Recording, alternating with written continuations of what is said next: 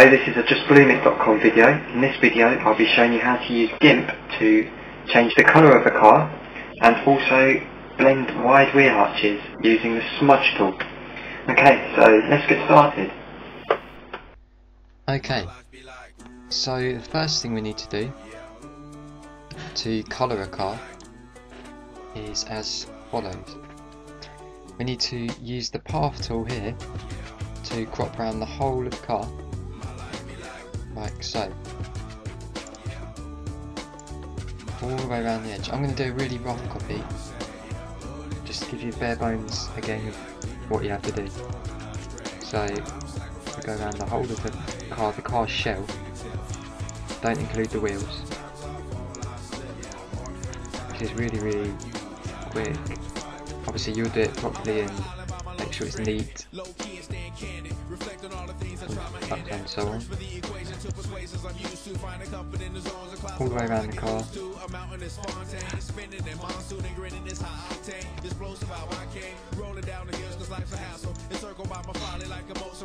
And then when you get to the end, Shift V to select from path.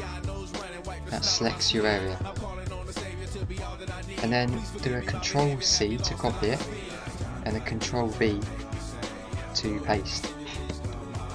Now, call it whatever you want. And basically you've now got two images of the car shell. So now, what we can do is we can start to colorize. So go to Colors, Colorize. And you can play around till you get the colour you want.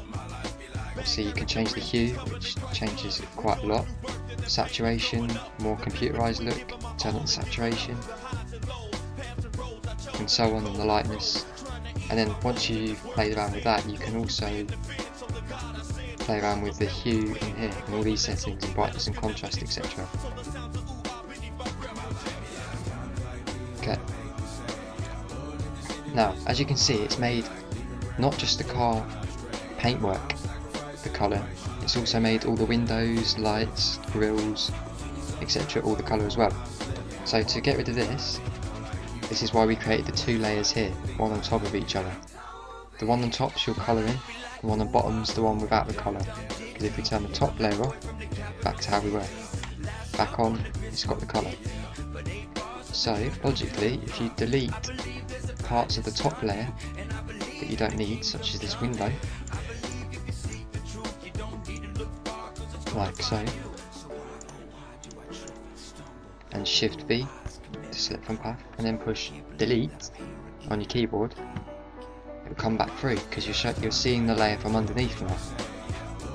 And then do a Control C, Control V to copy and paste the layer, and then just delete it. And there you go. If you do this for the whole car, including all the lights, etc., and always make sure you're always deleting on this top layer.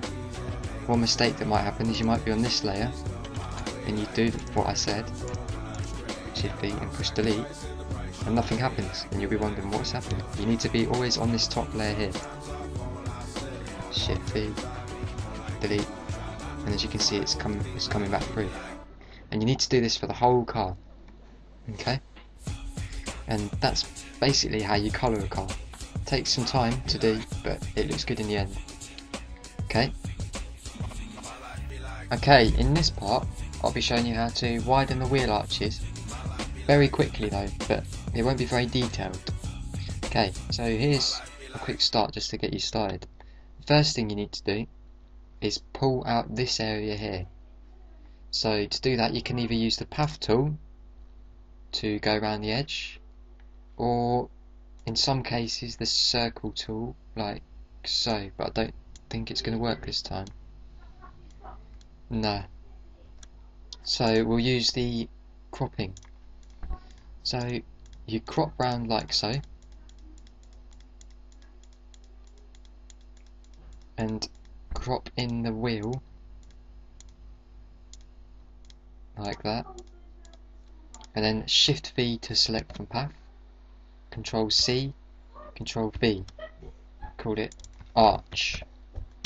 Okay, next you want to grab this tool here, which is the move tool, and click on your layer, make sure you're on your arch, and move it out. I use the arrow keys depending on how far you want the wide wheel arch to be. Okay, so we'll say we want it about there this time. And then, in a nutshell, we can merge visible layers, like so, merge. Get this tool here, which is the smudge tool, set your scale to how you want it, and you start blending. Now this bit takes a long time, quite a long time, because you're going to be blending all around here and getting it all perfect, etc. You have to blend in lines properly, you have to set that right, and then you'll want to mess about with the bodywork and blend all this in, etc. And you'll eventually have a wide wheel arch, which is ready for some alloys and a body kit, etc. But that's just the bare bones again of it. So I hope it gives you some idea as to do some more stuff on GIMP. And this has been a justbloomit.com video. Don't forget to check out my website.